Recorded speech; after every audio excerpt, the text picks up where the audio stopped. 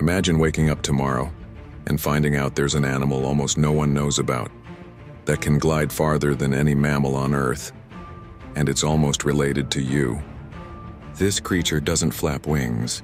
It doesn't fly, it just falls for hundreds of feet perfectly, like a living parachute. Meet the Colugo. The animal evolution almost chose instead of us.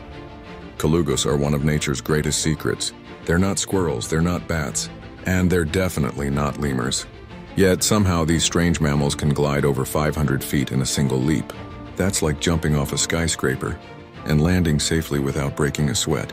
But here's the part that will mess with your head. Colugos are one of the closest living relatives to primates, including humans. They're actually closer to us than they are to bats or squirrels. Their anatomy is pure science fiction. They have skin flaps so massive they stretch from wrist to ankle, tail to neck, even between their fingers. The result, a living wingsuit.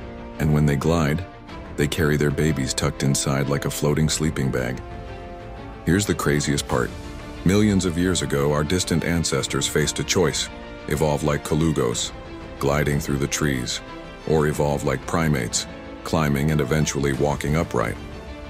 We know how that story ended, but it could have been very different. Would you trade walking for gliding through the sky? Comment glide if you would, and hit like if you'd love to see this in real life.